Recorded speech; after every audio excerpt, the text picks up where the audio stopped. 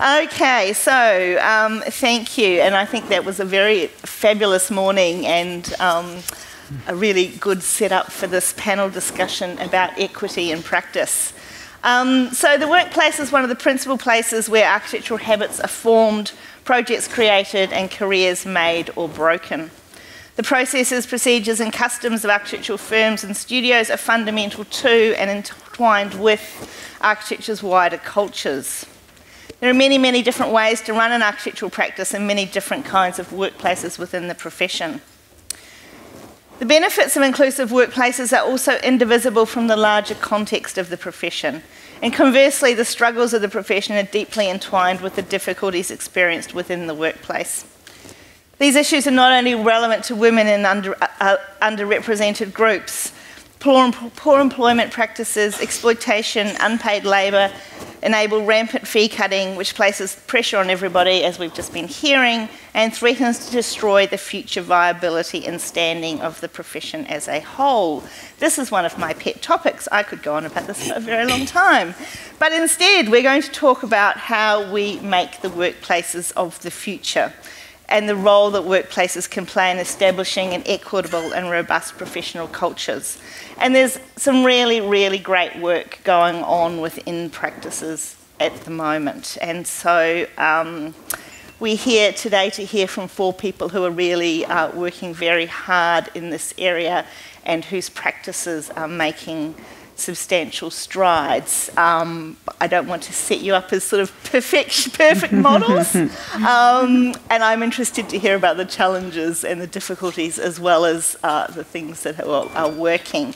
But we have 4 architects, all of whom are involved in really pushing things along within practice.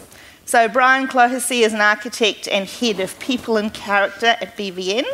He leads development of the overall vision, strategy and structure for all things people-related in the practice. He has a special focus on learning and development, talent management, recruitment and the retention of people. He sees his role as maintaining BVN's evolving culture based on human needs and aspirations, which inevitably improve the collective's well-being. Brian's also a male champion of change, and so I'm sure he will be happy to take questions about that organisation, which I should also say I am currently a special advisor to. Stephanie Bullock. Stephanie is founding director of Kosloff Architects here in Melbourne. The practice is a registered B Corp and was founded on the belief that the creation of an authentic and engaged practice culture is integral to producing high quality and lasting architectural design.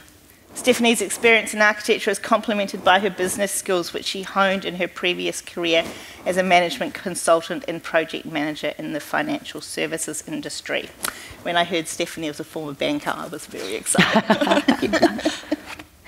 Patty Rhee is a partner at Ehrlich Unite Rhee Cheney Architects in Los Angeles, a practice that received the National AIA Firm Award in 2015.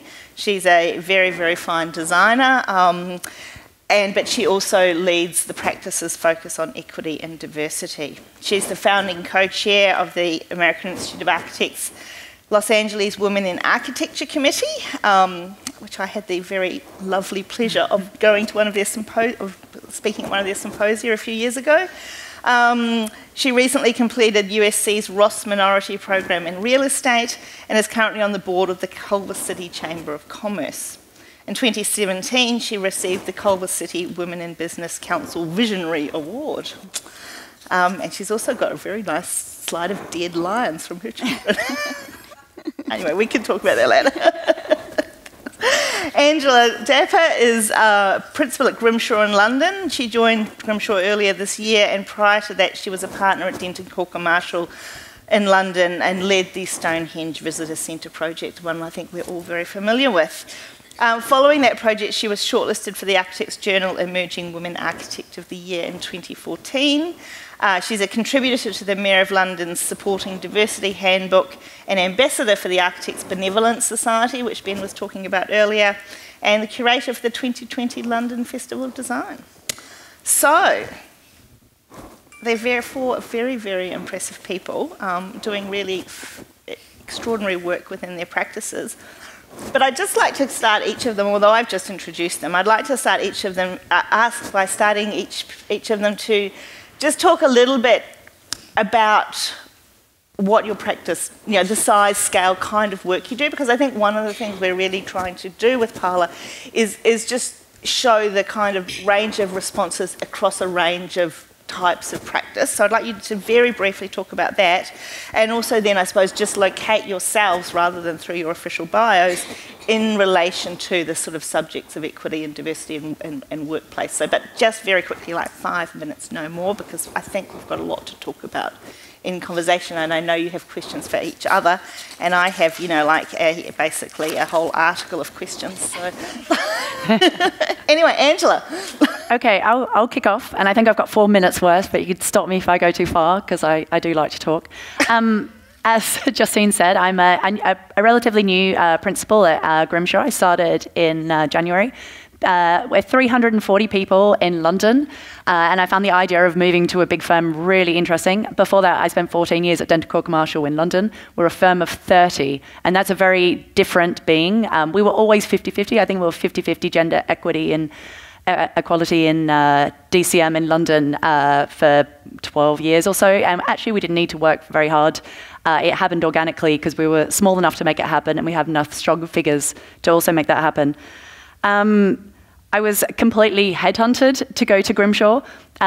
It took me a little while to be convinced. I was like, why would I want to move? I've got a great job.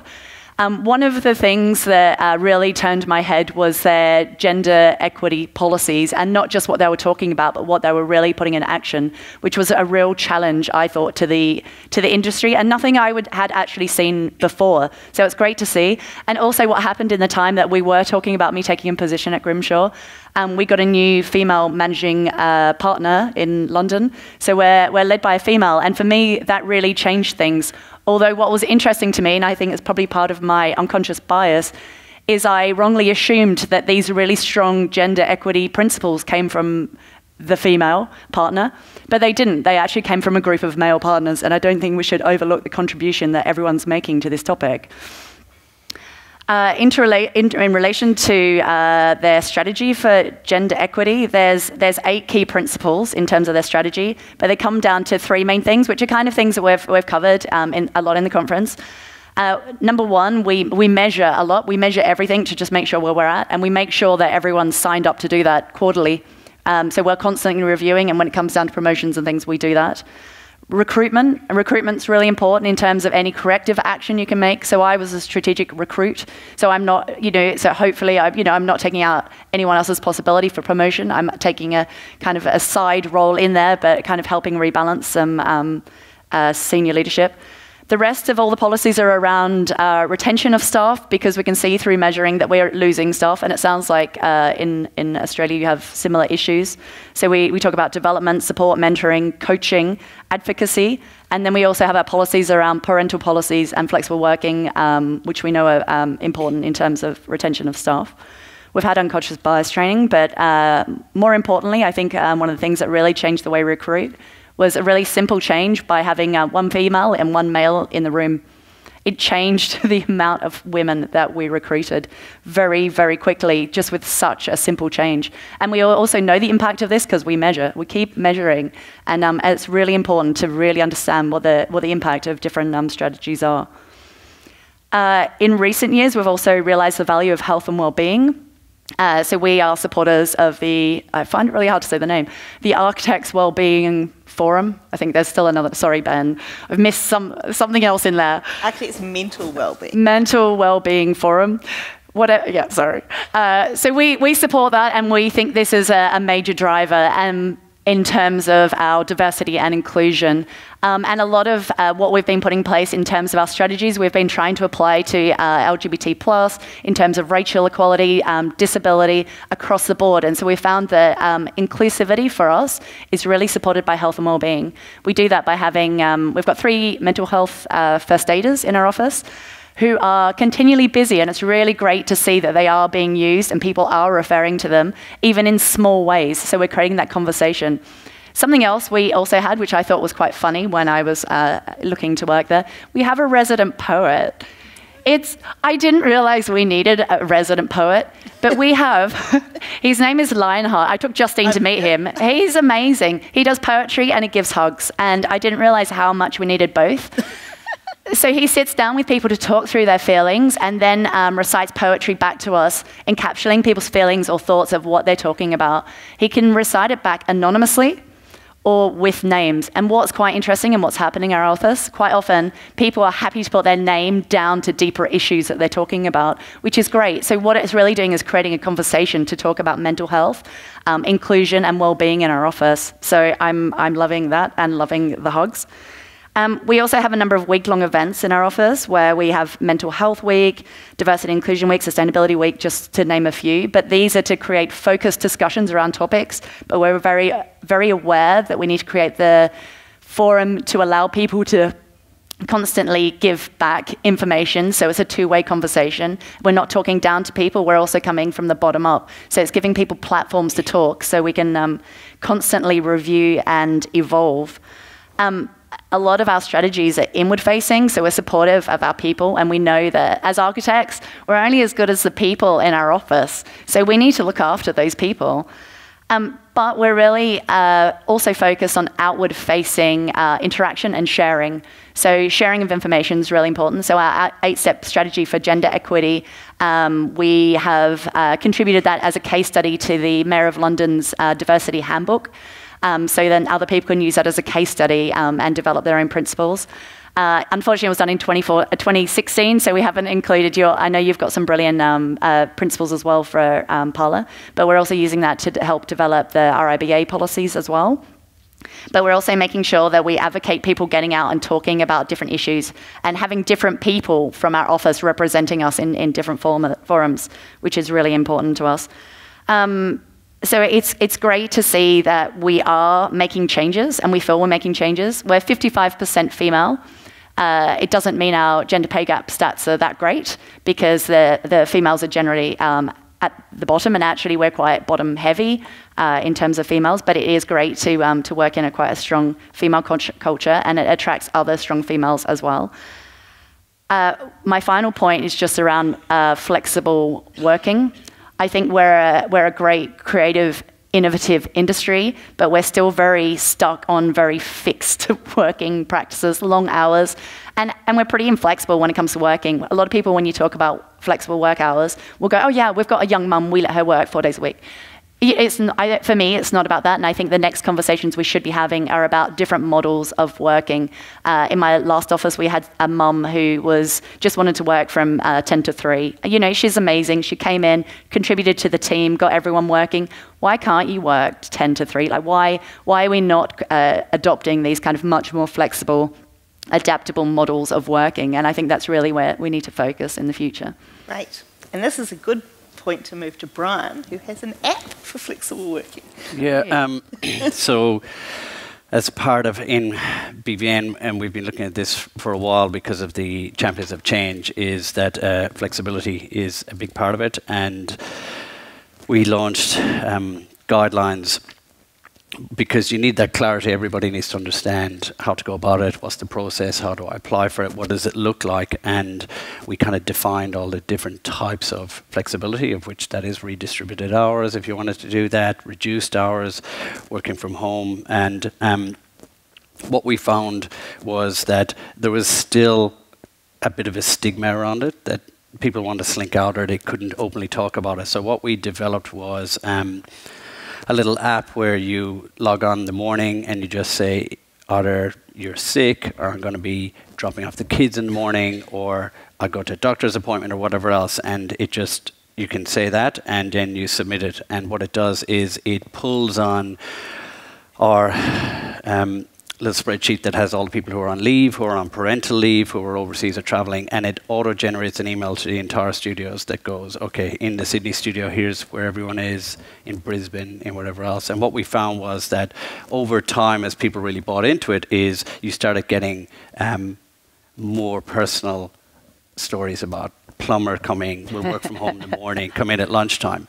And the beauty of that is it just starts to acknowledge that this is what life looks like. Balancing life looks like all these things. It doesn't have to be around caring. It can be for whatever. And we had to drive it too from a leadership perspective. Like I get in there and tend to overshare a little bit just to almost make the point of what it is. So I'd say Max's kindy orientation in at 10:30, but it's that thing, and it's okay to do that. So that's just one of the aspects I think that we're working through. I think flexibility is still one of the challenges that we have. There's aspects that work incredibly well, but around we're finding, especially for women who go on parental leave and they're in a project architect role, if they want to come back anything less than full time, it's quite a challenge. And what we're starting to just talk about now in Champions of Change, because we're in a specific flex group, is this idea that we take this scope, and before the person goes on leave, we say, here's all the things that I'm doing. What would this look like at 3 days a week? And what would this look like at 4 days a week? And let's look for a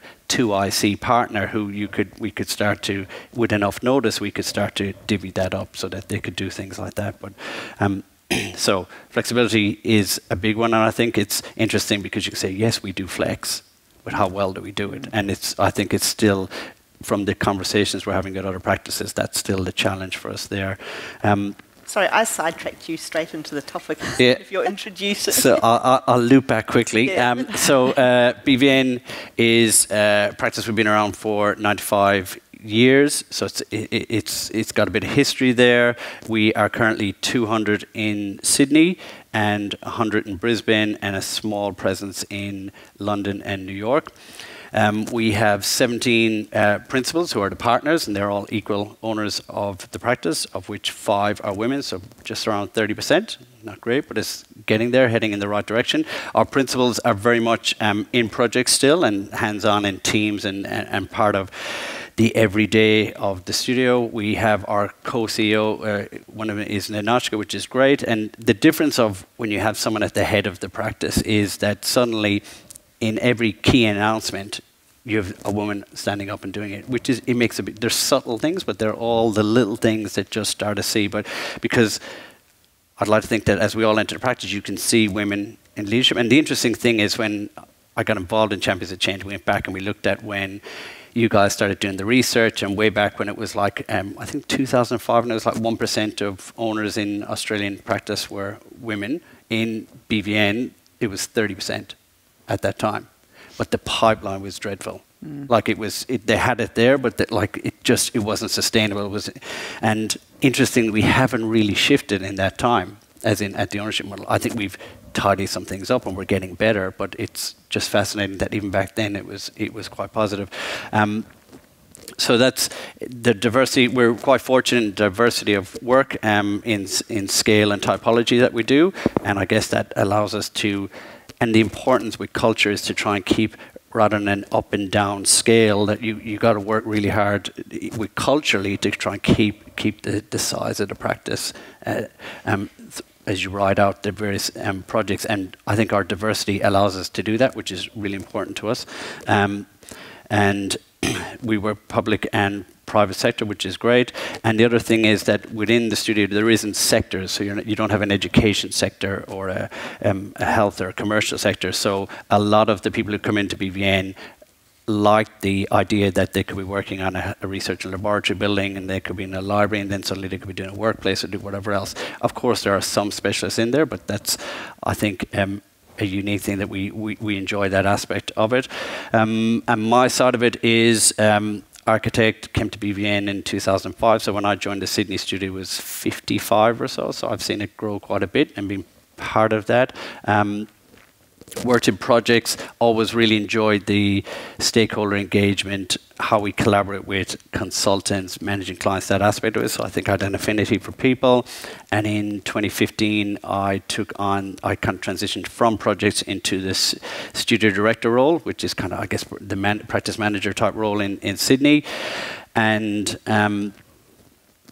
that for me was, so if we look at the mantra, what that means is in that role, you're responsible for the health of all aspects of the studio. So that means from a project perspective, so operationally, and from a people side of things. So I really enjoyed getting into the nuts and bolts of the studio and that. And what we recognized is, as if you like, cultures and the almost the demands of that we need to meet for our people to serve them the right way and care for them and support them, is that if you're distracted in projects and in people, we weren't getting to a strategy level where we were going, okay, well, let's look at what are the issues, what are the fundamental causes of that. So we could surface things, but we couldn't find the space in our day-to-day role to actually do anything about it. So in the middle of this year, we created this new role of Head of People Character, work with Isabella's here, and that's our focus. So we look at that side of things from a structural point. So that's it. Excellent. Stephanie? So our practice was founded just over 2 years ago, and we now have 15 in the practice, so it's been a fairly rapid period of growth, it's fair to say. The work that we do is primarily focused on the public sector, so we do a lot of educational work in both the state school system, but also tertiary education as well, so both universities and TAFE. But we also do some commercial work, which is very much focused on the public realm. In terms of my own background, as Justine mentioned, I have a dark past. I used to work in banking and finance, and I did that for around 10 years. I was a project manager in strategic projects and change management, and I only started studying architecture after I had my first child. So the majority of my architectural career, I've actually worked part-time. I've only really worked full-time for the past 5 years or so. And I must admit, it's 20 years since I worked in banking, but when I first moved into architecture, I actually found it relatively enlightened compared to where I'd come from, so that's probably a little bit unusual. But, there's obviously still an enormous amount of work to do. In terms of our practice, one of the things that we were very clear about when we first founded it is that we wanted it to be a B corporation or B Corp, and I'm not sure how much people know about that. I'll just talk very briefly about it. So it's effectively an independent certification for ethical and sustainable business. It's a global framework that you can adhere to, and fundamentally it's about the idea that you can balance profit and purpose, so those things don't need to be contradictory, essentially. And you get certified by going through a whole process of answering questions, and you get points. You have to get a certain number of points to certify. There's nothing that's prescribed. The areas it covers are things like environmental impact, the impact you have within your community, which is a lot about social procurement, governance. So do you have a mission that it's about more than profit? Is it about impact? Also in terms of the type of work that you do, so if you focus in improving educational outcomes or health, you get points for that.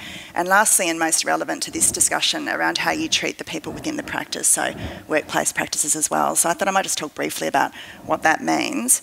So the types of areas it looks at, and again, none of these are prescribed, so the idea is that you note how you do things and you get points effectively. So it's very much an opt-in system. So a lot of this is quite basic stuff. So things like, making sure not only are you paying above the award, but are you paying industry rates as well, and how do you actually measure that? So, we make sure we subscribe to all the relevant surveys and we share that with staff, and that frames up discussions about starting salaries, but also ongoing salary reviews as well.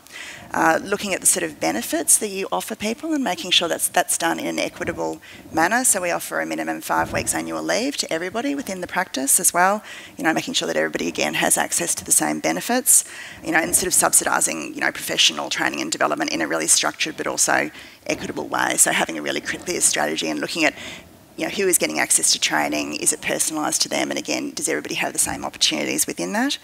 It also looks at a whole range of things around work environments. So, simple things like having clear policies that are in an employee handbook that people can look at around, leave and entitlements and things like that, dispute resolution, codes of ethics and so forth. We do engagement surveys, so we do anonymous surveys every year where we ask people how they're finding the experience of working within the practice, and that looks at not only people's own experience in terms of opportunities for growth and finding meaning in their work, but also their opinion as to how other people are finding that experience as well. So it asks questions like, do you feel as though you have opportunities for growth within the practice? Do you feel that everyone within the practice has those opportunities? So again, trying to get, feedback from people about so that we can improve effectively. The other sorts of things we've looked at, flexible working arrangements, is a really big thing for us. It's a lot easier with 15 people to manage that, although I love the app and I really want to hear more about that as well. So making sure everybody has a laptop and that you have the system set up so you can work from anywhere as well. And as you said, making sure people feel that they're encouraged to do that, so you don't need to come up with a valid reason to come in late or to leave early or to swap your days around, that everybody within the practice is making use of that, of those opportunities as well. The final thing that I wanted to talk about, which is again aligned with the B Corp framework, And I should say just before that, I think it's really important to challenge the idea that, you know, having equitable work practices and really good benefits and so forth is some sort of a luxury item that only large practices can afford. Yep. It's just simply not true. You know, so we do Why sort of, you know, and I think it's actually, those things are complementary, you know, and a lot of it is about, you know, attracting the best people as well, and that's how you do the best work. And there's a huge shift that we're seeing over the last few years in terms of social procurement, the sort of questions that we're being asked on tenders, you know, in terms of government and also universities as well. You know, you need to be able to have answers to these questions. They want to know, you know, how are you actually managing your business, how are you treating people. The final thing I want to talk about is that within B Corp there's a strong focus on worker ownership, so that you can get a significant number of points if you are open to the idea of sharing ownership with your employees, and even beyond that, actually transferring ownership over time as well. And this is an idea that I've always been very personally interested in myself, and so we've been working on that really since we started. So it's required a lot of work looking at ownership models and a lot of time and money with lawyers, rewriting shareholders agreements effectively. So we're restructuring our practice so that we can offer shares to all of our employees, and we've also developed a long-term plan in terms of how we will gradually dilute the ownership of the two founding directors over time. Some of our reasons for doing that are quite self-interested, to be honest. You know, when you start a practice, you know, sort of mid-career, you know, you need to think about what's going to happen in 15 to 20 years' time, and we're aware of a number of instances where really successful practices, the founders go to retire and nobody wants it. You know, it's sort of like, take my practice, please, and people don't want to take that on, because if you wait until that point, it's really too late. So we really wanted to think about, you know, how do we actually build our succession plan as we go, because you need to do that from the outset. You know, it's also obviously about looking to attract the very best people and to retain them for as long as possible, because if they're really ambitious and engaged, you know, there's obviously a drive potentially to found your own practice, but we're interested in perhaps providing another pathway to ownership that might be between those two things, being an employee and starting your own practice. But I guess really fundamentally, as I said, it's about, you know, a belief that this is the right thing to do. I've had the experience of being an employee and also being an owner, and at times both of those things simultaneously, and I've moved between those two states as well. And so for me, it's really important to have a process for that that's very transparent and very explicit and very clear, because otherwise it's very difficult for people to make really good decisions about their long-term career prospects. And I don't believe it's reasonable to ask somebody to devote a significant part of their working life to you in your practice without being able to give them an idea as to what that might mean for them personally. And all of this really, I think, is around, you know, aligning the interests of the people that work within a practice with the interests of the practice. And I think the best way to do that is by actually breaking down the distinction between the two, the idea that if we really are wanting to build these kind of collectives of really passionate people, you know, why should there be a really hard line between those two states? Excellent, and I think that's something that I'm interested in talking about more. And I know Jude Barber, who's speaking this afternoon, is also a director of collective architecture in Glasgow, which has been going through a lot of these similar questions about employee ownership. So, Jude, you might have something to say from the audience in a little while. Anyway, Patty. So mine should be pretty quick, but just a little bit about my background. I'm from LA. Our office, Ehrlich United Cheney Architects, it was originally Stephen Ehrlich Architects, which was a sole proprietorship. We just had our 40th year birthday anniversary, and it's a medium-sized firm of about 44 people, primarily in the LA office, but we also have a small office in San Francisco. And we are a very design-focused firm, and I would say we do everything from custom house to warehouse to courthouse to House of Parliament. That's kind of what we've said. Range of scales, very broad portfolio, but given the size, it's been able to be quite an intimate, more like familiar atmosphere. Culture is really important to us. But also being a medium-sized firm, and on the one hand, like Angela, you mentioned, it's a lot easier because you can control more. But on the other hand, it's like everyone is so busy, and to be able to take on all these other issues that we care about is you're kind of scrambling to find the time to do that. So I have a great deal of respect for how everyone can do these things. The office is, I'm currently a partner with 3 others, including the founding partner, Stephen, and we did go through a transition period, which was interesting. But I think the most fortunate thing that I look back on was that I was able to land in a place and get a sense that it was a good environment for myself. And I don't think I consciously thought of it as like, it's going to be a good place for a woman. I just thought it was a good place for me, and I could foresee, you know, I could be here a long time. And I do feel like, I don't know how many students are out there, but that was never anything that I was prepared for in school. And I hope schools are doing a better job of, you know, preparing their students for that, because that is so important when one is looking for a job or when one is seeking to change, because it's not always such a great feeling. There's a lot of risk involved when you're looking for that first job or the second job or whatever it is, and to really do your homework and know what you're getting into is really important. Okay, now as I said, I have lots of questions, but I also, you guys told me you're just going to ask each other questions. So do you want to just kick off with that, and I'll come in with mine if things, you know, if you run out of things to say? Or? I think it'd be interesting to talk more about, I like the app, Grimshaw people here. I like the app. I think the idea of talking about flexible working is really interesting to me. It was really funny, not funny, but looking at a new job this year, and people tell you all the time, oh yeah, we've got these flexible working policies. Everyone has a flexible working policy, and it's how we apply it, which is so different. And I think that understanding that Brian was just saying before about, you know, I'm late because of, you know, I'm late because my shoe broke. Like, you know, it doesn't matter why. Like, you know, we are late, and we don't have to all start work at 9 o'clock. Like, we're very fixated on that. I think the idea of flexibility, being able to be late, but doing things in our own time. Like, I drop my kids at school every morning, and I used to find myself, and even though I had the agency to do that at my last firm, I was always half an hour late. So I'm like, oh, sorry. You know, no, it was fine, but I always felt guilty. Now I start at 9:30. It's like, I'm here like everyone else, but I can still drop my kids at school. You know, it's just part of my life, and I think it's when life intersects work. It needs to just work for all of us. But I'd be interested to talk a little bit more about that at BVM and BVN, and how you manage that in terms of that the whole day. I know the app kind of deals with early in the day. Like, what does that mean in terms of models? And I think before you can, it's interesting. So Bianca, who is now at SJB, who is here, and when we sat down, when she was with BVN, and we sat down and we started looking at Flex initially, and it's funny, you can't look at it in isolation, because as she said to me, she goes, if we look at Flex, we got to actually look at long hours and time and lieu. Yeah. They're intertwined. They're absolutely intertwined. So when we launched our Flex guidelines, we also, and I don't know who else has done this, but we have grasped the nettle. We defined reasonable overtime. We just took it on. We just said, we're going to define it so that we're going to take that ambiguity out. We're going to try and get a fairness across all projects between project leaders. There's no more interpretation about what it looks like. This is what it is.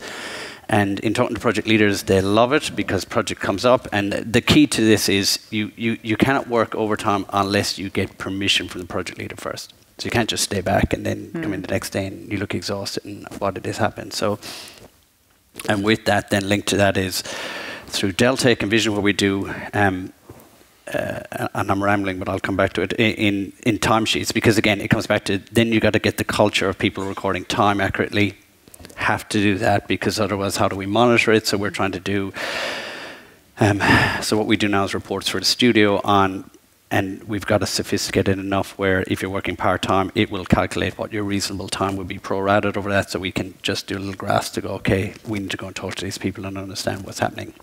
And are they taking the time off? Because as we talked and Ben talked about, again, mental well-being is all linked to this, because for those people who, it's often very anxious trying to get flex around and feel the guilt that mums feel in leaving at a certain time is also, all these things are intertwined. So you can't just take off and put all your focus on one. I think we have to look across, because what also came into it was when people are unwell, and the amount of times we had to talk to them about that illness, sick in your timesheet doesn't come in minimum 8-hour blocks. You might feel unwell in the morning, but you might feel okay in the afternoon to just log on and start to work from home, and that's fine. So it's that idea that, and choice. It was, the other story around Flex is really good, because as you create the technology to allow people to work anywhere, and we have Citrix, so you can log on anywhere as long as you have a good internet and you can work. Now the danger in that is people can be remote and you don't see them, so you don't know, so you're trusting that they log the hours and do it. But people say, well, we shouldn't send emails after 10 o'clock, or we shouldn't do this or that. And I went, well, that's true, but Kim told me, as a working mum, said she goes and she collects her kids, she goes home, she looks after them, she gets them all done, dusted, then she has dinner with her partner, and then she logs on. And she said it's by choice. It's not there's an issue that I'm there. That's how I want to live my life. So, and I think that's what we need to look at. Is like we have to get over what is normal hours. Yep. Because the minute you understand that in real flex, people work differently. They might start at 7. They might start at 6 in the morning and go home early by choice. And to be clear, the key thing we said to people with flex is this is not for parents or people with caring responsibilities. We had one girl who was training for an Ironman competition. She wanted to do stuff around that. We have people who want to teach. We have people who want to just go and do stuff. And that's fine. And it's not this thing where it's frowned upon because it's only for that. And I think you've got to... So where I'm getting to is the app, and we talked about it in the Champions of Change, and as I said, it just suits our culture.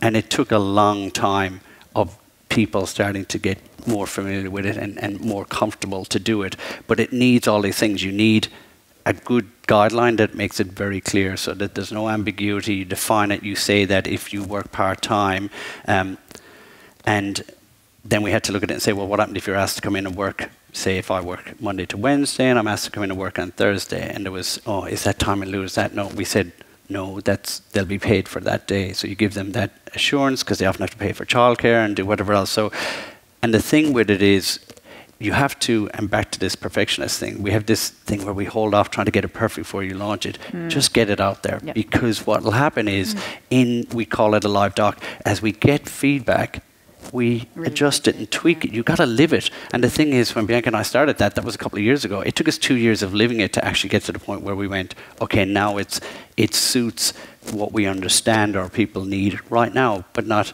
fully. And the other thing is how you communicate it. And it's not a soft launch. We did a big launch. We did clinics in both studios where we talked about it, 1-hour sessions. People could come and ask questions. And questions came that we weren't expecting. And we actually solved it there and then, and everyone heard it, and they felt pretty good about it. So you got to kind of interact with them and do it. So I would say with the flex is be prepared for it, and it's continually evolving. Your people will kind of tell you what it needs to do and what it has to do. And yeah, just be, I think if you come at it and you just say, this is what we think is fair and reasonable, this is our approach. If you always come at it like that, I think there's good buy-in. People are like, okay, I get it. So, Patty, I know one thing you did was you employed a studio manager for the first time when you just... So when I first met Patty, she gave this most extraordinary presentation on her work, which was very beautiful. But it also included a drawing your daughter had done of a dead lion. Because your daughter, it was Mummy's got a deadline. I have to go to the office for deadlines, and finally I found out she thought I meant dead lions, and I was just like, what are you thinking? She drew a very cute sketch of it. Anyway, I know you're more than your daughter's drawings. I don't think I am. But can you tell, I mean, you, as a sort of a smallish practice, you were kind of running things all yourselves as directors, and then you at one point decided that you actually needed, and that I think I'm just talking for you now, your experience was that also people went to that person with questions they may not have come to you with as directors. I just wondered if you might talk about that. I think back then it was... a lot of small practices go through this. They don't have that many overhead positions, so they have to take all that kind of management and HR and all the things that we're not at all trained to do. We take that all on, and I spoke to a business coach, which was also something that someone recommended us to do, and they were like, this is the kind of position that you really need. So we did bring someone like that on, and it was just a world of help because it freed us up to do the things that we were actually really good at doing, like designing or client relations or whatever that might be, and had someone that was actually skilled at doing the HR and the relations within the office. They were able to take that on. But something I did want to comment on was just like this idea of the long hours culture, because I lived through that in school, as I'm sure a lot of you did, and I loved the camaraderie. I loved that feeling, and I really missed it when I had my kids, and it was torture. I mean, of all the things to be tortured up, that was the thing that really I missed so much. I am a workaholic, and I think this goes back to your point about being flexible about the way people work, because not everybody works the same way. And I don't think it's helpful for us to say, well, you shouldn't be a workaholic. I mean, people, if they really get joy out of it, I think they should have the freedom to do that. So within our office, what we try to do is give people a lot of choices, a lot of options, and whatever it is that they feel comfortable with, they can talk to us about it, and we try to be as flexible as we can. So whether that's, so we do have like a core hours policy, that's what we call it. So like within certain hours, you're supposed to be in the office. And then we have summer hours. So like every Friday, you can work your 40-hour week within 4 days versus 5. But then there's also things where, it's not kids, but people have ailing parents or just life happens. And I think the key is just trust and communication, and that goes like such a long way, I feel like. No, I think the thing, I think there's very different ways that the long hours stuff plays out. So, I mean, goodness, I've been working very long hours to make this thing happen. But I'm not going to be working those really long hours for the next 5 years. Well, maybe I am. But I think it's about about the difference between meeting specific needs and that being understood and respected and compensated for, and businesses being run on the assumption that everybody will be there forever and that you can put your fee bids in on the basis of assuming a whole lot of unpaid work. I think that's a very different structural circumstance, and I don't. Well, certainly my position would never be everyone's got to work 9 to 5, but that you can't build a business that's based on exploitation, and that levels of that those levels of exploitation also, leads to all the mental health problems we're talking about. It leads to presenteeism. It's not a great way to get good work, having exhausted people who aren't very happy being there. But, absolutely the adrenaline of getting it going. So it's this and I think one of the big things we have to kind of disentangle too is that somehow having sensible and reasonable workplace environments is only for those who don't care about design. And, I mean, quite frankly... But surely it's the opposite. I think exactly. Ben had a stat that if you work over 40 hours, your creativity and innovation just drops off. And, and that's what we pride ourselves on. You're just like, hang on a minute. Like, if we can be innovative in 5 hours, why are we working 12? Like, no one's innovative at like 2 a.m. We're just kind of falling over. But it's the observation that you made earlier around how mums are super effective in it, because they know they cannot stay late. They know the stuff they got to cut out. They prioritise what needs to be prioritised, and they get it done. And that's what we should be rewarding, effectiveness. Yeah. It's Absolutely. almost like, I almost feel like you should be going in and bollocking the people who are sitting there late going, what have you done wrong that you're still here now? But I mean, if you flip, but if you flipped it like that in the mentality, but it's a different thing. And it's the idea of, and balance, and that's why I use balance, because balance, Patty, it's different to different people, and that's all right. And as long as you're checking and having conversations and doing it, but the ability for us to be more creative people is get out and explore and see the world and get your creative juices flowing so you can come back in and be the best person you can be in whatever way you're doing it. And the other side of it with the mental well-being aspect of it is that in that creative side of your brain and stress and anxiety starts to shut down and do it. So that's what we should look at. If we're all passionate about design, we should be looking at all the things that curtail it. And then if we looked at it like that and say, because in essence, as architects, we all strive to do better work. Well, show me people who don't, but that's in essence what we do. If we looked at it like that, and the answer to better work isn't longer hours, it's look at all these problems, all these roadblocks or all these challenges that diminish it. Yep. And if we, and that's the thing about as we sit here, and it's a bit like Sharon, as you said last night, and you talked about, am I an architect if you judge me on what I do? And I go, the design of our practices, as a problem solver and designer, I go, that's a fantastic thing for us to work on and put our energy and passion into, and let us be judged on that aspect of us, not just award-winning projects. And this thing where by awards people are judged and things are successful, and I've always said, if we half killed a team of people to get there, I don't care if it's won 1,000 awards, that's not a successful project. I totally agree. And we need to hold each other to account on stuff like that. Yeah. Do you have anything to add to this? Well, I was just going to say, I think it's a problem that needs to be tackled at a number of levels, and it does start with school in terms of architectural universities. I was just remembering that when I sat my interview to get into architecture, my daughter was 6 months old at the time, and it must have come up as part of the, tell us a bit about yourself. And the interviewer actually said to me, how on earth do you think you are going to manage to do this degree with a baby? No. Which my response to that, I think, was something along the lines of, that is none of your concern. But I must admit, I also thought, well, now they have to let me in. Because, it's such an inappropriate question. That's reframing. Yeah. But I did get in. And I have to be honest, I never did an all-nighter, not once.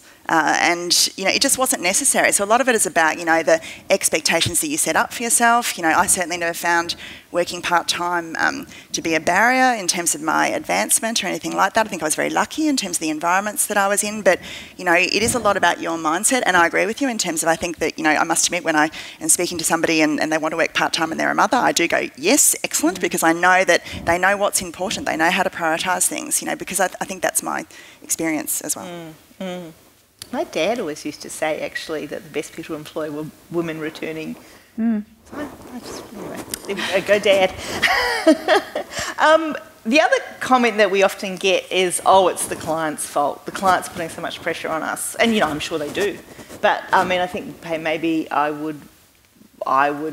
think we also have some very progressive clients, some clients who are going, why are there no women in the room at this presentation? So it depends on the kind of client. But I suppose, what's your response to that? Well, we can't do all of these things because our clients are too mean to us.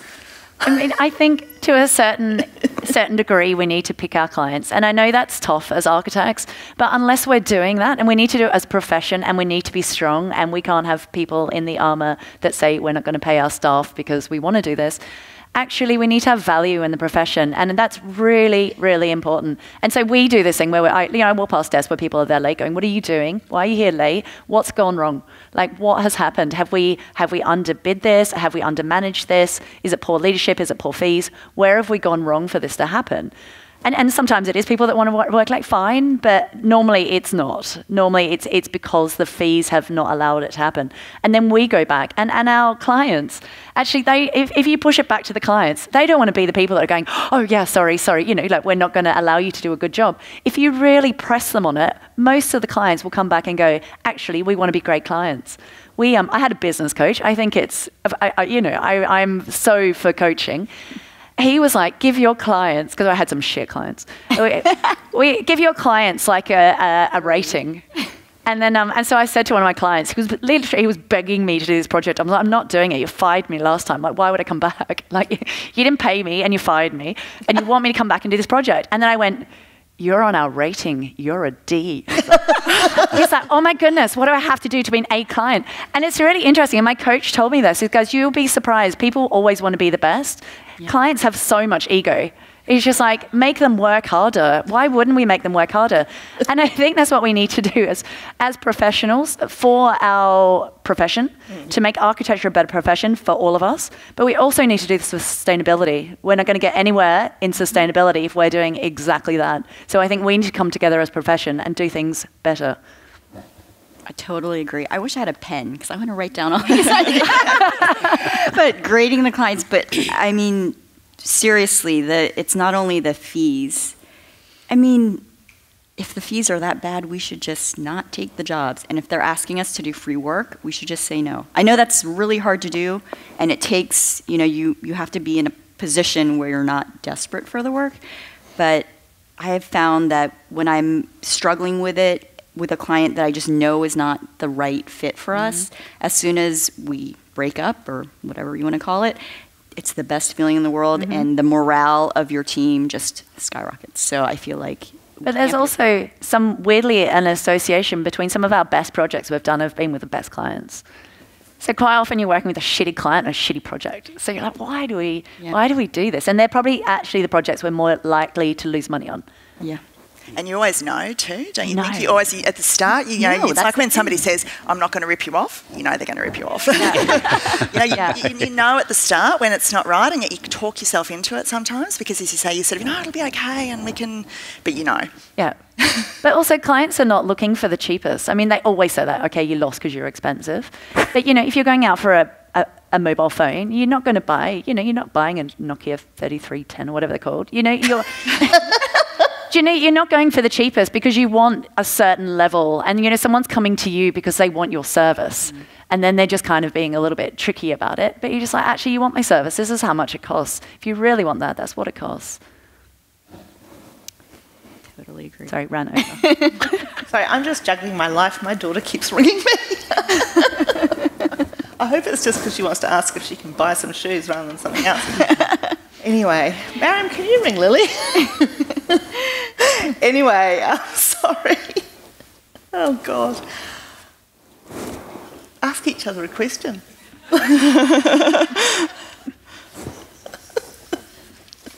Where are we?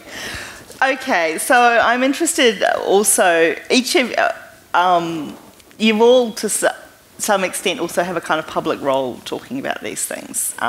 Brian, we're going to have to ask you about Champions of Change. And I mean, I'm really interested to know, I mean, I sit in those meetings and it's quite extraordinary, some of the discussions. I think it's very impressive. There's also not that many of them here, which, you know, could have been a better thing. But so how have you found that that's been useful to the practice? And I suppose also what do you see as the limitations of the program? So I think we've been involved now since 2015, and I think personally, and this is interesting because I was having a chat to Ben Green from Xanis, who's started in the last year in it, is there's a degree of naivety. You go, oh yeah, I think we're pretty, as you went into it, you're like, I think we're pretty good. Like you'd think, oh yeah, I think we're all right. Like if you look around, the feel is okay, but it's not until you really look at it and somebody gives you the framework, say, here is how you're going to judge yourself on this, that you go, oh shit, we've a bit of work to do. And the first thing in Males Champions Change is you actually do listening and learning. You actually sit down with your practice and they get a chance to tell you how things are. And of course, I know culturally that depends on, the honesty of that depends on what kind of culture you have, but people thankfully took the opportunity to really tell us where we could improve. So I think it was a really good thing, and with Dr. Jess Murphy, who facilitates it, you start to get a framework about, okay, here's some actions and we got to get on with it. And as much as we all went, oh, people were flex, they they might have in terms of a time arrival and departure time, but it wasn't. So there was all these things that we actually had to understand what does successful flex look like, had to start understanding all the issues. So the weirdly satisfying thing was, for the first time, to have a group of competitors come together to problem solve together as a collective is really refreshing. And it's a very open forum. And the other thing that we have close to that in Sydney, and Steph, we were talking about last night, is we have an HR large practice forum in Sydney, and it's very supportive and caring, sharing, and it's that thing where without giving away anything too serious about the practice, you can talk about stuff where we try to help each other. So I think it's great that we come together as problem solvers to try and do it. So the thing is, and people go, well, who's accountable and what does it mean? So as a champion, I'm accountable. So what we did was we produced a document which said, here are all the initiatives, here's how we're implementing it, and here's the outcomes we're looking for. And we've put it on a part of the intranet, and in essence, in the intro, we kind of go, you can go through this and hold me to account on any aspects you don't see that we're doing well in it. So as a program, I think it's very good. It's still uncomfortable with the male champions of change, and I've dropped the male bit from when I talk about it. And yes, why is there male there? And you got to see too, a lot of practices there are no females. That in the ownership side of it. So it's very difficult to make change unless you have some of us white middle-aged men starting to try and do it. And so for us, I very quickly kind of co-nominated a couple of female principals in the office as fellow champions, and they could talk about that and do it. So as a process, I think it's good. It takes a lot of effort and work, and I think from a personal perspective, the challenge I had was initially it was another thing to do on my checklist. I was running projects and doing it, and it's kind of, I'll get to it, and next meeting's coming up, and you take that approach, I get to do it. And it took me, I had to hold the mirror up to myself and go, well, why am I bothering to do this? And I suddenly went, I need to kind of get a new lens. I need to look at everything, like this needs to be something I see in everything I do. And it took a little bit of work. It took me to like a bit of discipline to start to do that. And then once you get that, I think that's when change starts to come, because you're looking at everything. Like I'll walk past the meeting room and I'll go, all these men inside there, and I'm like, and it's like we're the problem, the consultant teams are the problem, the client's the problem. It's like we're all the problem. But and it's the thing. Bianca was talking funnily. She said she took the Sydney flight yesterday morning from 7 o'clock, and she said she was in the back row, and it was all, the entire flight was white middle-aged men. Mm-hmm. And I went, and I bet you they didn't realise that. They don't sit there and go, oh, this flight's full of men. They don't even notice it. And that's part of the problem. So the point comes to, and for those of you out there and do it, I get angry too. And it's good. You need men to get angry too. They have to get angry. You have to be aware of it. You have to see this stuff. And that's my point around the lens. So if I say anything for the male champions of change is, once you get people in a position of influence that see stuff, I think then you go, we actually have a problem. Mm-hmm. And then you can go about solving it. Because I think naively you'd say we don't really, because they don't see it. We don't see it. So if you look at it, and don't get me wrong, we have a lot of work to do. A lot of work to do. But I would like to think we're a better practice than we were 4 years ago. So I'm going to ask you the really hard question that people keep asking me, is that you did lose quite a few senior women a few years ago. Yep. And what did you do about that? A couple of things. Firstly, you noticed. I did, and I was tracking it, and I'd held it up to the principals and said, are we going to talk about this? The other thing is, as part of what we do, is we do exit interviews. And it's really important because people talk about the life cycle of and in practice. And if we do it really well, and that's for how we go out and find people, induct them, do stuff, and then leave. But people should leave in a fairly positive note, like, because they're a brand ambassador for you. Beyond that, and I think, and back to the questions yesterday on scale of stuff, the more people in bigger practices who are exposed to, hopefully, how we do things or how you could do things well, and go off and start their own practices or go into other scale practices, they'll start to influence that and do it. So it's really important about how people leave. So we did exit interviews, and there was one going, what's the point? They know all the issues, and I say, well, I want to be clear in it, because if I'm going to help make any change here, I need to understand all the aspects and the reasons for why you did it. So that helped to a degree, because with all the unconscious bias and different things, people have views of people, and there's that, when people break up, they weren't right for us anyway. So there's a tendency to do that, to kind of look at it like that, whereas I'm going, no, there's talent and experience that's walked out the door. Let's understand why that happened. So yeah, I continually show that as it expands. I keep going, just so you know, here's, it's crude terminology, here's the pipeline of the practice, and here's where we've lost from it, and let's understand that, why is that? Or how do we ensure that the next group coming through don't move out of practice? So did I say we solved it in any way? Not necessarily, but I did make it awkward. Did you identify were there specific things that? Yeah, I think it's interesting. I think it comes back to this morning's session around their skills not being valued. Yep. I think that was my takeaway from that, is that's actually the crux of it. Yep. Because if we did, it wouldn't happen. Yep. Okay. So I'm interested to know, look, you're all doing extraordinary things. So, but I'm really interested to know where are the difficulties? Where where have you tried something and it hasn't worked, or where have you? I mean, I'm also interested to know where you've been surprised by things that have worked, but where have the kind of particular points of tension been? Like, I think one thing we need to address, and this is why I want to start talking more about inclusivity and people, because we had a big discussion in our office about intersectionality the other week. It was brilliant. It was so well attended. We accidentally got 250 people.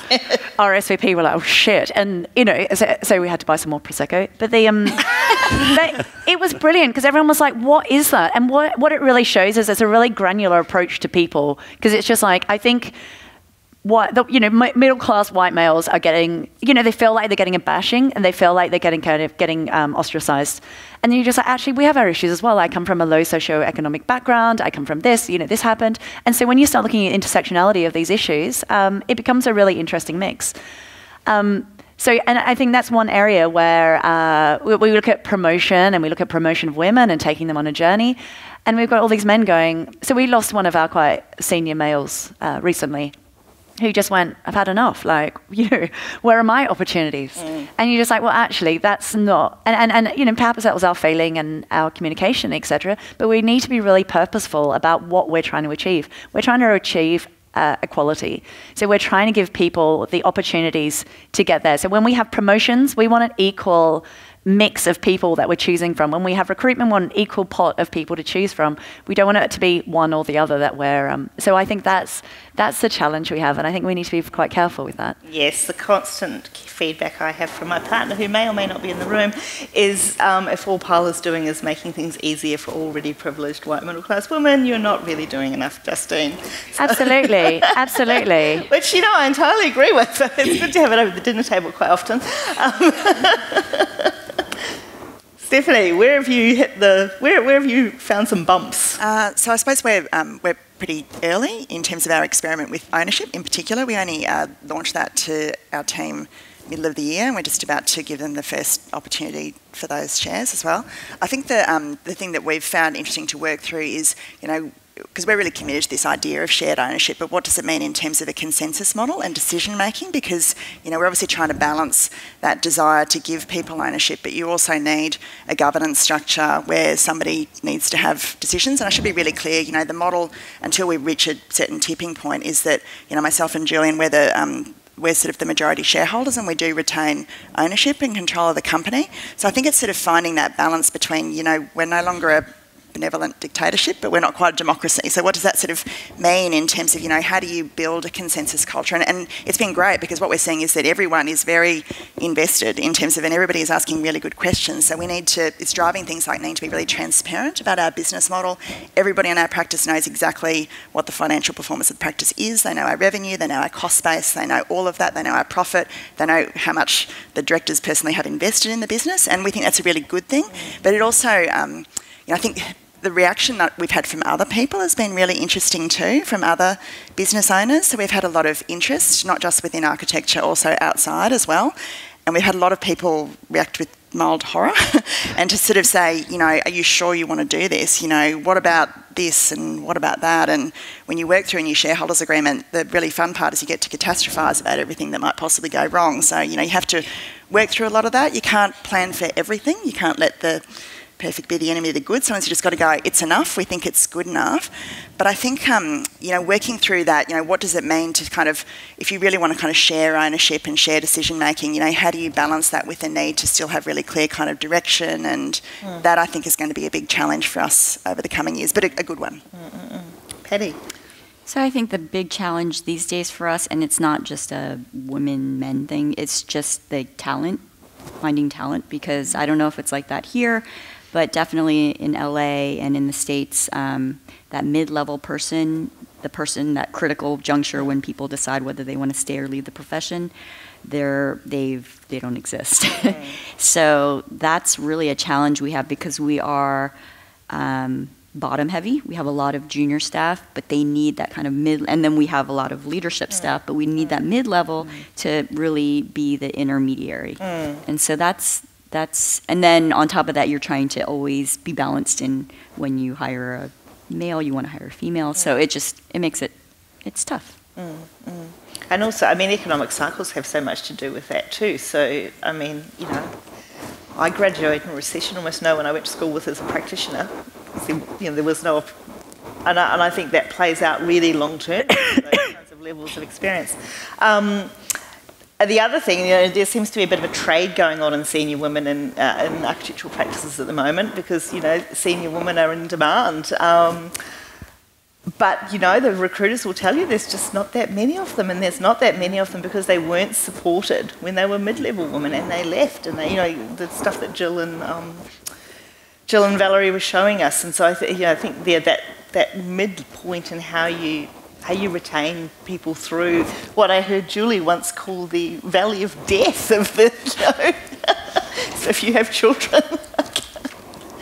Okay, where are we at? I think, sorry, I'm really tired. I think we might open to the floor. And in particular, where's Jude Barber?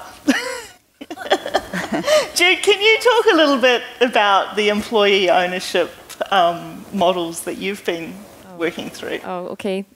Thank you, everyone. I really enjoyed hearing actually all about your practices and how varied they are in terms of scale and outcomes. I was really interested to hear, obviously, from yourself, Stephanie, about you moving into employee ownership. So we've been 100% employee owned for 12 years. We're 50 people, and I think for us it's almost like a bedrock of the practice. That notion of financial and intellectual ownership is key to all aspects of equity. I think the thing that, as we were talking earlier, the things that were running through my mind were that idea of sort of structural, equity, which really ultimately comes down to labour and pay. And, ownership is at the kind of heart of that. And I thought, like, the challenges you were saying, Stephanie, you might come across in terms of governance, decision making, transparency. Those are all the things that we've, over the last 10 years had to kind of navigate. So be totally happy to talk about that at length. We need to talk more. At any point. And actually, I think Scotland, when we became employee owned, there was very few models that we could look towards. And we obviously looked at the cooperative movement, which is a sort of, absolute excellent model in terms of one member, one vote. We've got that in terms of our governance structure. But now there were very few sort of places you could go for advice, and now the Scottish Government have really got a whole section of the sort of Scottish enterprise model, which advises businesses who are moving into this and are really promoting it as a sort of sustainable practice for all businesses of all kinds. But I would say it really, really sits particularly well with architectural practice, where, the notion of a pyramid structure just is at complete odds with the method of designing and the creative process. And so I think that was the question I had about equity within all of your practice around decision making and the opportunity for creative input into projects. How do you create that equitable environment within your structure, your businesses for design, in terms of how you might do that? I think it's a really good point that, there's an implicit kind of relationship between architectural practice and those types of models. And I would say also with things like B Corp as well. I'm very surprised. There's only 3 B Corps that are architectural practices, which just seems stunning to me, because, all of those values and principles should be so aligned with the way architects think and what they value. They're people that inherently want to have meaning in their work. They're not necessarily driven by financial reward, and yet translating that, I think, into ownership structures and definitive practices doesn't seem to be quite happening at the rate that it should. For us, I think, that move to that ownership structure, which really we sort of talked about from the start, has certainly influenced a whole range of things in terms of the way that we design. We're only a 15-person studio, so it's kind of easy to do that. So we start all projects kind of with a skis where everybody gets involved, because often people need to move in and out of projects. So it's really helpful to have everybody in the studio across the conceptual framework and to have been involved from the outset as well. So it's quite pragmatic to do that. But also, often it's the student in the office who has the most amazing precedent or idea or approach to something. So we're very interested in tapping into the full potential of all of our people, not just in terms of design, but also in terms of non-project activities. So everybody is involved in various areas of practice management. They have the opportunity to be involved in understanding marketing or finances and so forth. And we think that's an important part of the apprenticeship of architecture, that people learn about the business side of things as well. When you have the smaller office, you have to wear a lot of hats. Totally, yeah. And I would say that the design process is quite similar in our office. We don't have the luxury of having everybody work on every project, but we'll try to do pinups as much as we can. But really, it's at the point where we don't have like one or two senior people dictating the design. It's so true. The people coming out of school are amazing, amazingly fast, like much faster than we could have ever been. And it's just so refreshing to they feel like they really have ownership and authorship for these projects. So. And how do you manage that in larger practices? I mean, that was one of the things that I really liked about Grimshaw. I think Nicholas Grimshaw himself left a really good legacy where, there didn't have to be life beyond Nick Grimshaw. It was just so organic, and it's just continued on. And a lot of our projects start with design charrettes, and I completely agree that some of the best ideas come from students. Someone's sitting there looking at their BIM model all day, and they've got that amazing idea that you just haven't seen because you're looking at it all from different directions. And I think we really need to recognize those kind of different roles and the different values of those roles in architecture. But just on that point as well, I think that also gives rise to different ways of working in teams. I think generally as architects, we work in a very vertical way, and I think what's happening with a lot of women, so when we see women leaving the profession, they have their children, they get through wherever they get to, it still continues to be hard, and I think there gets to a point where, when you are a project architect or in these quite important roles, you get given so much information to take on board that having a structure that is a little bit more horizontal means that if you were the site architect, you could share the role, share it between 3 people. Why are we laboring so much information on one person? Because we're so stuck to this vertical structure. And I think when you look at kind of different people and different roles people make, you start moving into a much more bubble structure rather than this typical, we need a partner, an associate. You need these certain ingredients. It's just kind of looking at the end result.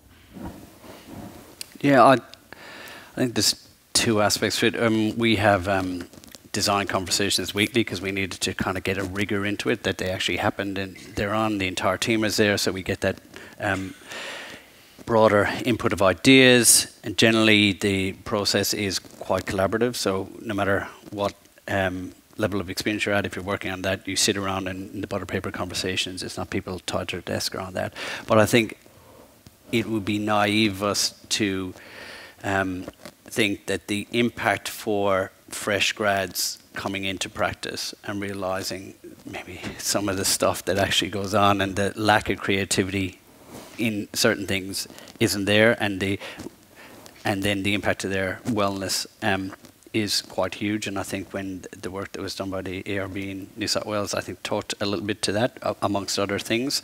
So we found that quite useful in going through that and taking out the aspects and say, okay, where do we look to tackle that and help out and those kind of things. And I know it's not exactly it, but as creative people, the outlet doesn't have to be just in projects. So you'd be surprised, the social committee at BVN, and an aspect of what we do is they go nuts. They produce these amazing videos when they want to highlight the Christmas party, and it goes off. And then we do we do this thing where you set, and there's competition, and now I think it's to make a 2-minute video and everybody has to do it. So we did it last year around it, and teams went bananas. They just spent so much time, and we threw some contest points at it, so people it was worth going after.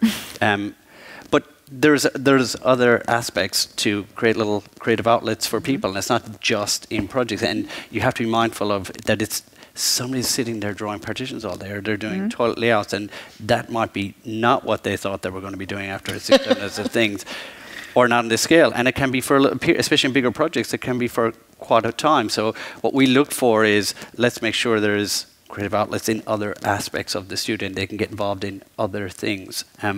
So whether we do it well enough, I'm not sure. I always say it's great our people will tell you better than anything what they do, but we're aware of it, and I think we could be better.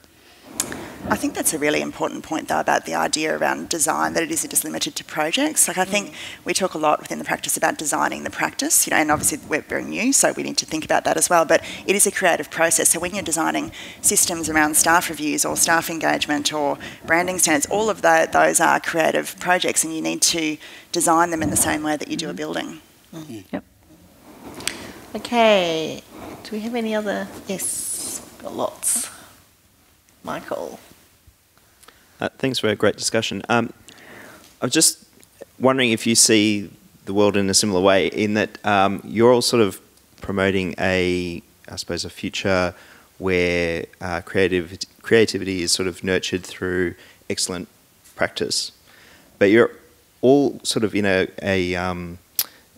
market with other practices, and some of them are successful, and I'll name Bjarke Ingels, for example, who essentially do a case bash.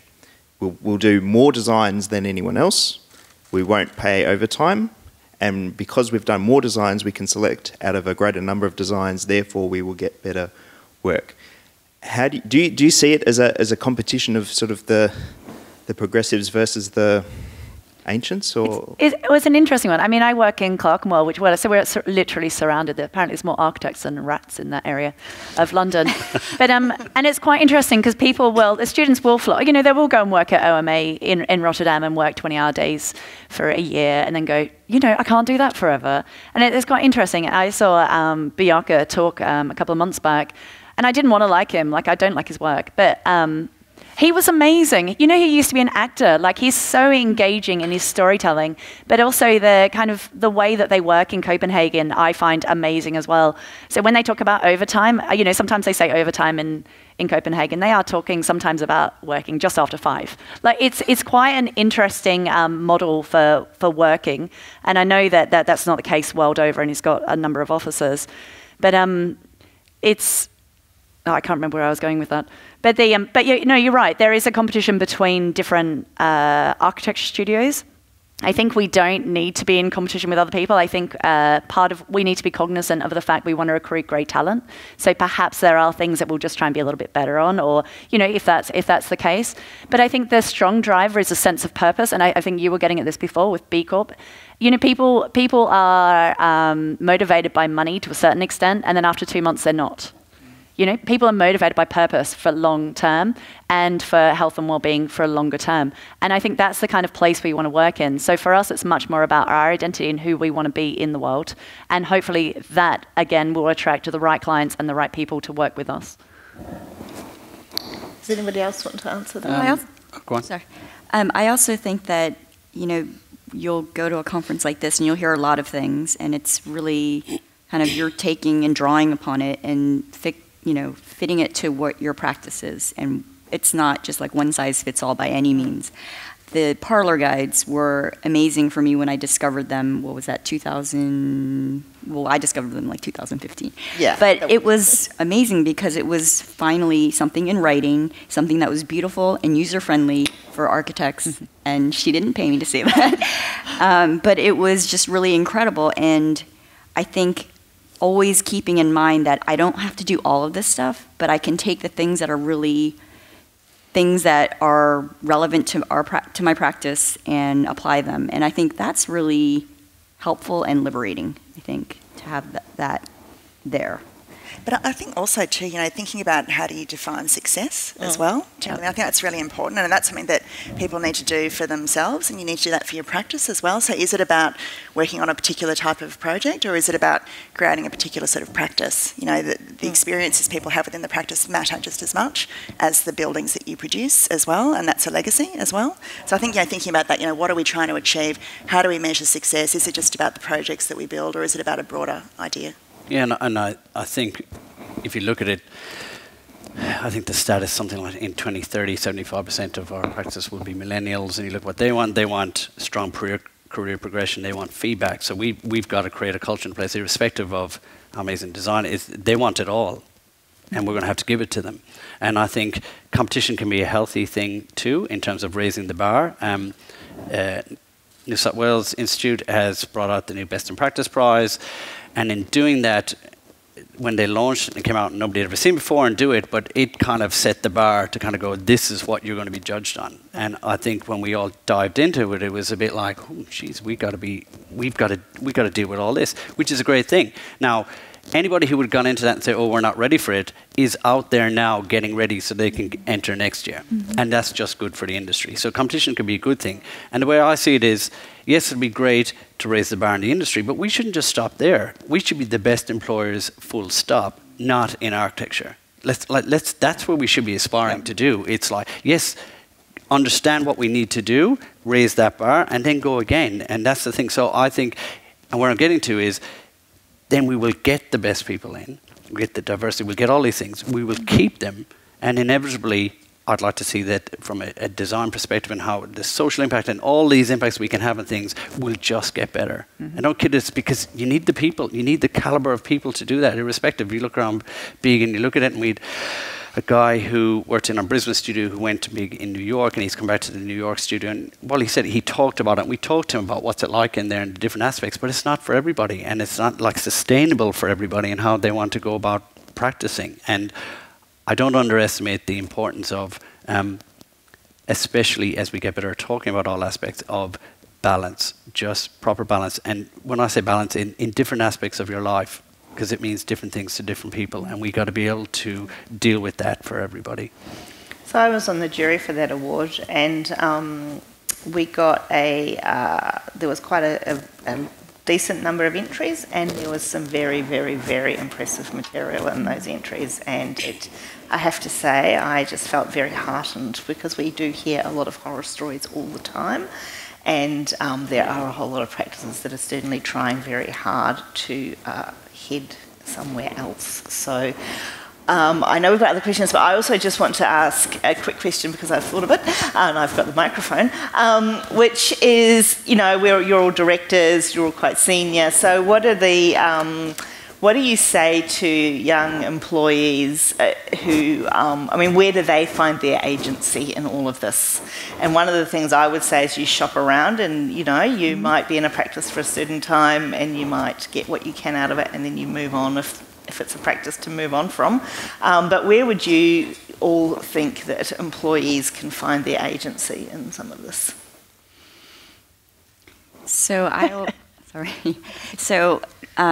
Like in LA, we have the Women in Architecture group. We also have AWA+D, Architecture for Women in Design.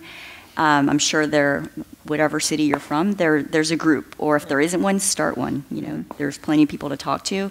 But I feel like those kind of just talking, telling your story, listening to others, and then networking, I think that's really, I am hopeful that in 10 years, I don't know, that we don't need to have these kind of symposiums and conferences. I'm very hopeful for the next generation, because I feel like they just think differently. Okay.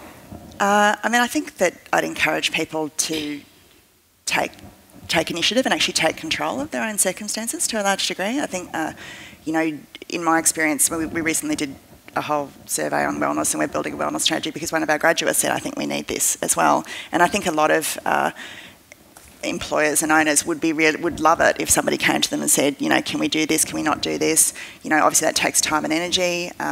If you are doing that within a practice and you're not getting anywhere, certainly persevere, but at a certain point, I remember being in a situation where I was feeling quite downhearted because I didn't feel like I was getting anywhere, and I got some lovely, well-meaning advice from somebody saying, it's a big ship and it takes time to turn, but at a certain point, you just need to get a different ship or build your own ship. It's at a certain point, you need to take control of that yourself, and you need to vote with your feet, I would suggest. And I think it's healthy to work in a number of different offices, because I think a lot of people look at their office and go, yeah, it's great, it's flexible, it's supportive, and they really don't know what those things mean or what they look like, because it's seen as a profession of long hours, it's seen as the norm. So it's hard to actually understand culture until you're in it. So having a look around at that. But I would hope that people have the agency to discuss things in our office, but we try and make connections as well outside of the office. So there's a number of different ways people can talk. But I also think there's really strong power in mentoring. Having a mentor. And someone told me once you should have 3 mentors. I was like, oh my god, I have time for that. But But perhaps you should. Like, you have mentors for different reasons, and they give you advice just when you need a bit of, and people will say yes. People have asked me to be their mentor, and I'm like so happy. It's like, oh my God, yes, of course I will. So, just going out and asking people, it's such a compliment to be asked, and people generally don't say no. But also, we've been talking about advocacy, so it's one thing to kind of mentor people and go, okay, you should go this way. But I think there's an extra step, and you go, look, I know this amazing person, they'd be great for this. Yep. Ringing up other firms, talking to other people, and helping that person progress through their career. Sponsorship. Yep. Yeah. And the other aspect, it's funny how, especially when your practice gets a bit bigger, how you have to encourage different people to talk to each other. So we had to, we formed the early careers group, so people from students to 5 years grads, and it's interesting, like half of them didn't even realize there were other students because they kind of came in, did their thing, and you connected them. So that was a great space for them to talk about the things that were impacting them and what was important to them at that time. And now what's been fabulous is they're starting to connect to the early careers groups and the other practices, and it's that thing which is really good for, which is going to elevate what we do in practices is early in your career, you share way more about it. You talk about what salary you're on. You talk about every aspect in it, which is a good thing. Like they should be out there and checking out and holding us to account and coming back and saying, well, and such, that's what they're doing. Why aren't we doing that? And that's the thing, because the cultures need the input and the ideas from everybody.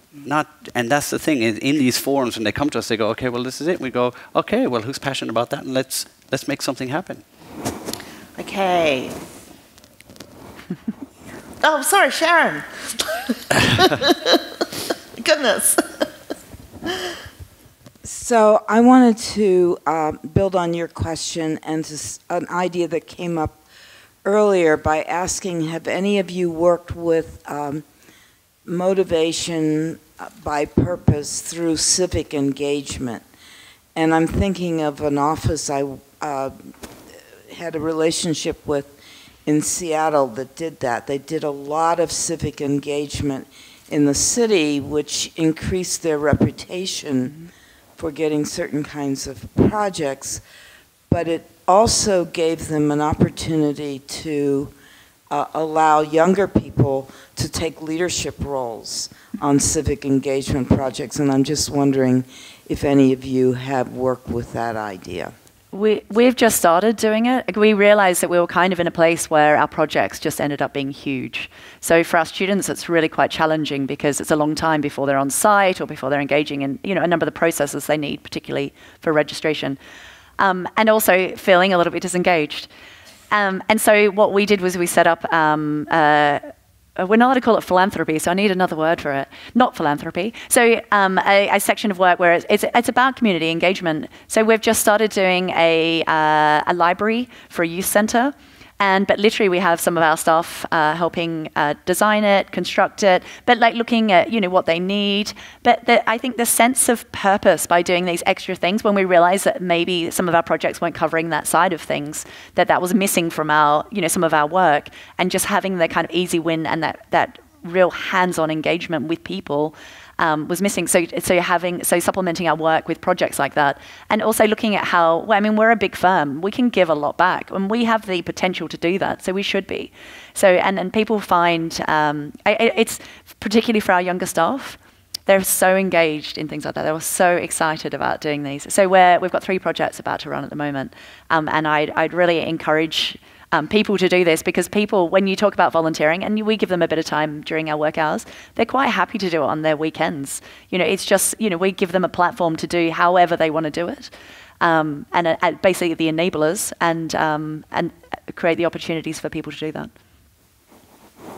So we've introduced a policy whereby people can take time off for volunteering for different things, but we've also talked a lot about how we can embed that in our projects as well. And we're lucky in that the nature of our projects, because it's sort of schools and community facilities, there's huge opportunity for that. So it's actually part of the process of delivering the project, is we start with community consultation, obviously, and that's quite labour intensive, which means everybody in the office has to get involved in it by definition as well. But we've been trying to give opportunities to some of the graduates and students to actually lead parts of those processes as well, which they've found incredibly rewarding. I'm just going to keep going with Louise. Did you have a question?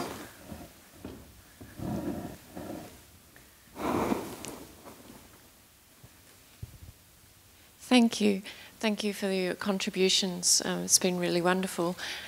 I've been really heartened by a lot of things that you're saying that I can connect with my own experience, and thinking of my own colleagues and peers and how their experiences have been in the industry or exiting from the industry. And I'm an educator, and I got into education because I was interested in the transition from education into practice. And recently we've been talking to a lot of students and practitioners, and one thing that came up was the issue of getting that experience. How do you get in the door, get that experience to become registered? And it became this real concern of from both the students of just wrapping themselves up into knots of how do they get that opportunity, because they see that some people get it and other people don't. So they're willing to literally give themselves away to get this, because they're seeing it as, I need this to become registered or to take, be able to lead the path that they want to lead. So I was wondering what advice you would give to young graduates coming out as to how to negotiate that, or how in their role of where they want to please people and get their foot in the door, but also be able to negotiate that space. And pay their rent. Yeah. Yeah, the thing I think you should remind them is that when they go to interview, they're interviewing the employers as well. And they should be saying, well, how are you going to support me to do registration? There's that thing we talked a little bit about last night, is it's not about us looking and seeing whether you're going to come to us.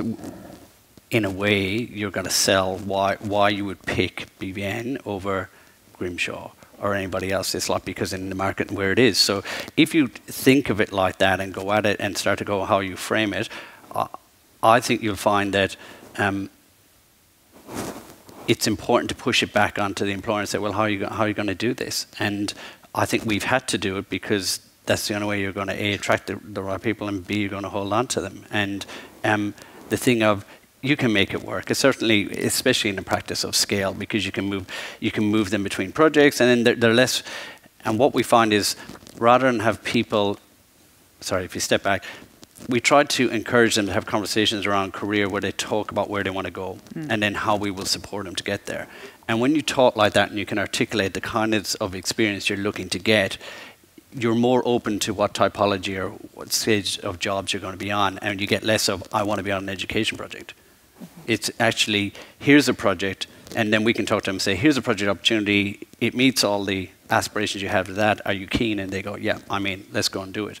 And I think in that we have to get better at all those conversations with helping them and coaching them to be able to have better conversations about how you go about progressing their career. And every project needs to be that. It's a vehicle to take them to wherever they need to be developing and learning in that, irrespective of what kind of experience it was, that it's a dual thing. It's not, oh, I was on an amazing project, but it was pretty shit and I didn't learn anything. They have to demand, and we need to be pushing them that they stretch.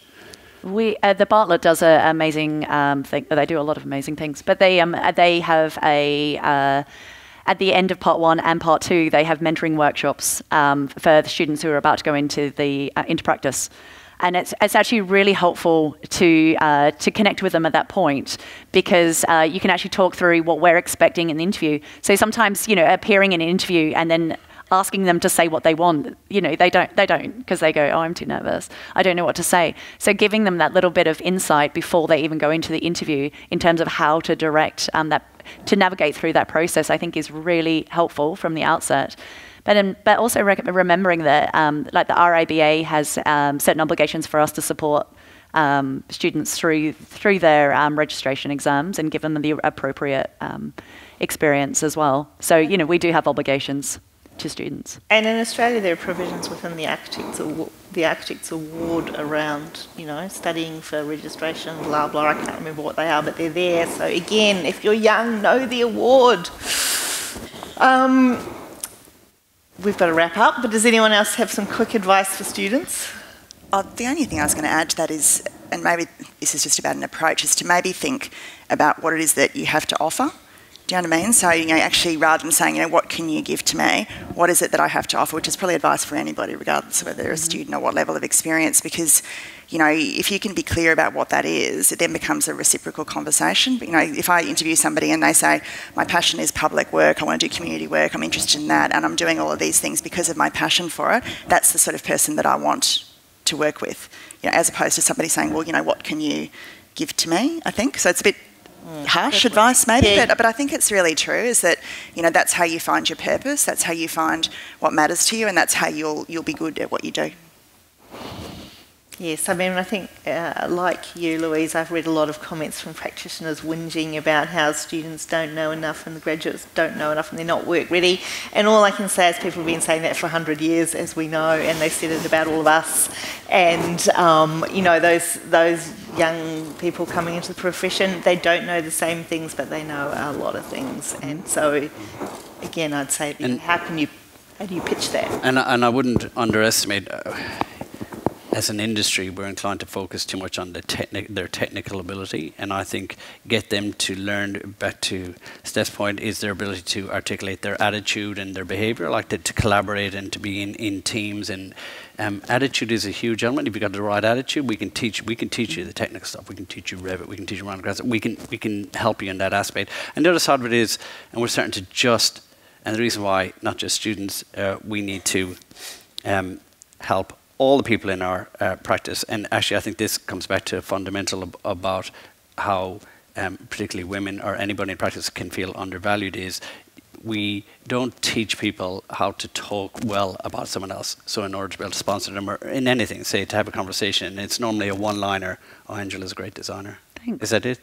That's all the thing. Well, that's great. And yeah, you will. But there's much more to that, because, and that's why and they have it in the IT industry about the brilliant jerk who's brilliant technically but can't collaborate, or they can't really work with other people. So if we get students who understand that their ability to problem solve and with a really good attitude, they can acquire technical skills as they go along. And if we talk to all our people in that realm and say, here are the different aspects that you need skills in and that we expect of you, I think we'll become much better. And then project leaders can talk better about their people. We can then differentiate performance, which when you come back to actually how people move through practice, I think will be better for everybody. Excellent.